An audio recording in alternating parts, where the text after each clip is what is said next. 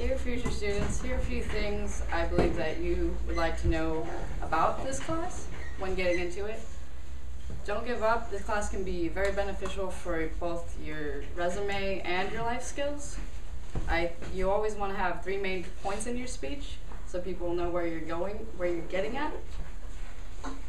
And make sure that if you're absent that you text someone, because you could be speaking the next day. I missed a speech because of not knowing that I had to go the next day. I was like, oh, I'm absent.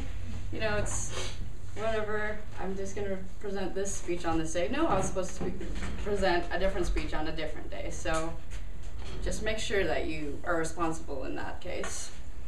And make sure you have your interviews and resources, because you can change your speech from an A or from a C to an A. A lot of times we hear, oh, your overall score could have been 13 points higher, and that could change it from a C to an A. Don't procrastinate.